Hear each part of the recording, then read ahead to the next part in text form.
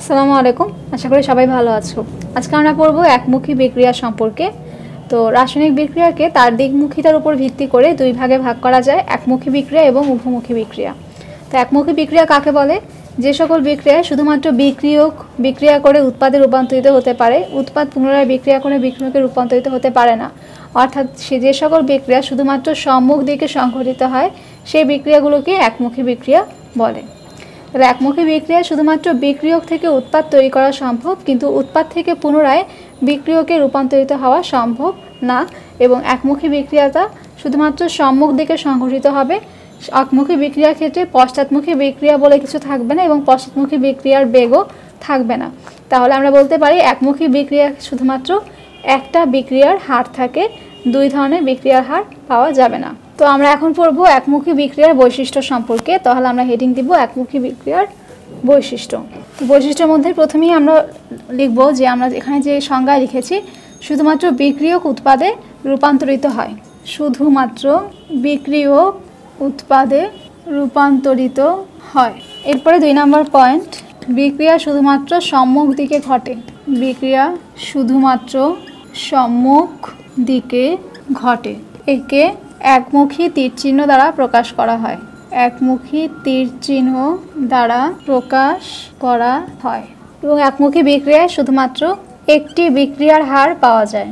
একটি বিক্রিয়ার হার, সেটা হচ্ছে সম্মুখ বিক্রিয়ার হার পাওয়া যায়। এবং একটা খুবই ইম্পর্টেন্ট পয়েন্ট, সেটা হচ্ছে একমুখী বিক্রিয়া কখনো সাম্যাবস্থায় উপনীত হয় না। একমুখী বিক্রিয়ার সাম্যাবস্থায় আসার কোনো ধরনের প্রবণতা নেই, কখনো সাম্যাবস্থায় আসতে পারে না। সাম্যাবস্থা উভমুখী বিক্রিয়ার একটা খুবই ইম্পর্টেন্ট বৈশিষ্ট্য এবং সেটা একমুখী বিক্রিয়ায় অনুপস্থিত থাকে। এবং আরেকটা কথা যেটা, যে এই বিক্রিয়াটা সম্পূর্ণরূপে শেষ হওয়ার সম্ভাবনা আছে, অর্থাৎ বিক্রিয়ক সম্পূর্ণ বিক্রিয়া শেষে উৎপাদে রূপান্তরিত হয় এবং বিক্রিয়ক আর অবশিষ্ট থাকে না। তাহলে আমরা শেষ পয়েন্টে লিখতে পারি যে বিক্রিয়া সম্পূর্ণ হয়। বিক্রিয়া সম্পূর্ণ হয়। তো আমরা এখন একটা এক্সাম্পল দেখতে পারি একমুখী বিক্রিয়ার, যেমন পটাশিয়াম ক্লোরেট, 2 অণু পটাশিয়াম ক্লোরেটকে যদি আমরা তাপীয় বিয়োজন করি, সেক্ষেত্রে আমরা 2 অণু পটাশিয়াম ক্লোরাইড পাবো, তার সাথে আমরা 3 অণু অক্সিজেন পাবো।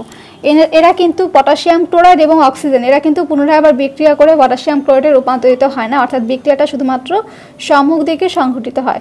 শুধুমাত্র পটাশিয়াম ক্লোরেট বিক্রিয়া করে পটাশিয়াম ক্লোরাইড এবং অক্সিজেনে রূপান্তরিত হচ্ছে, সেক্ষেত্রে এটা একটা উভমুখী বিক্রিয়া। আবার যদি কার্বন আর অক্সিজেনকে দহন করি একত্রে, এরা বিক্রিয়া করে কার্বন ডাইঅক্সাইড রূপান্তরিত করে এবং বিক্রিয়াটা শুধুমাত্র সামনের দিকে অগ্রসর হয়।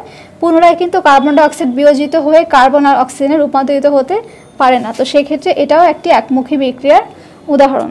তাহলে আজকে আমরা বললাম একমুখী বিক্রিয়া কি, একমুখী বিক্রিয়ার বৈশিষ্ট্য এবং একমুখী বিক্রিয়ার উদাহরণ।